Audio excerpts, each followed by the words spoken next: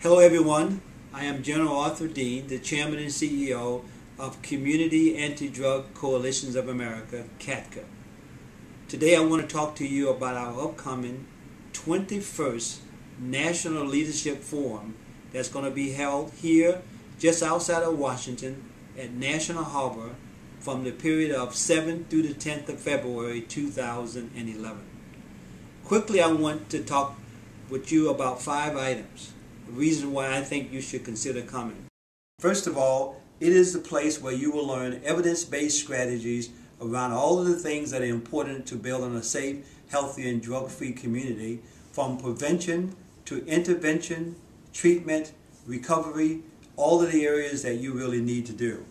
Secondly, we're going to have over 100 workshops. There will be workshops for you and your team members to pick and choose from that are built exactly for the strategies that you're trying to implement in your community.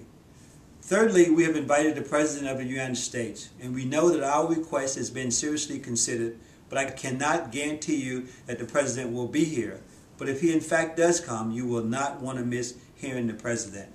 We're going to have 2 interactive federal town hall meetings where all of the senior leaders from the federal government will be in a town hall format with a moderator, and you'll get a chance to interact with them and learn from them as well.